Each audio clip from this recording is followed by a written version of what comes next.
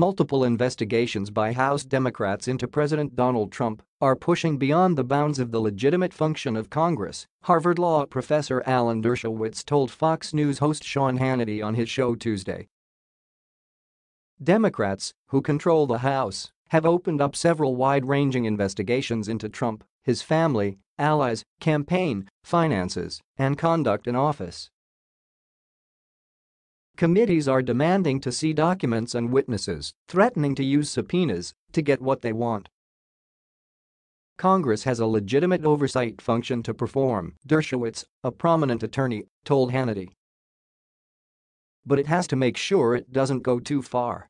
It can't use that oversight function, which is really designed to help get legislation, in order to really prevent a president from finishing out his terms and acting, and they're interfering with the executive branch if they do so. The framers didn't intend for Congress to become yet another prosecutorial branch, yet another investigative branch.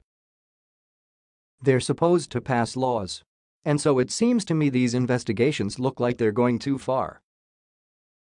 On Monday, the House Judiciary Committee announced that it is opening another investigation into President Trump, probing alleged corruption and abuses of power.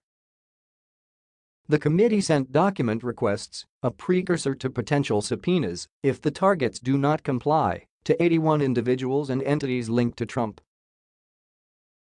Chairman Jerrold Nadler, a New York Democrat, said in a statement that Trump had evaded accountability for his near-daily attacks on our basic legal, ethical, and constitutional rules and norms.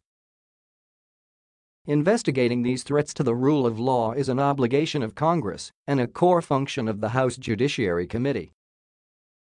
Nadler said his committee had requested documents that were already shared with special counsel Robert Mueller's investigation. This is in order to begin building the public record amid concerns that Justice Department officials may conceal the work of the special counsel's investigation, Nadler said. Dershowitz told Hannity that there is legal recourse for targets of document requests and subpoenas if they do not wish to comply. If you go back to the cases in the 1950s, the courts sometimes did say, "Look, Congress, you've gone too far. This is not within your legitimate function," Dershowitz said, referring back to the anti-communist McCarthy era.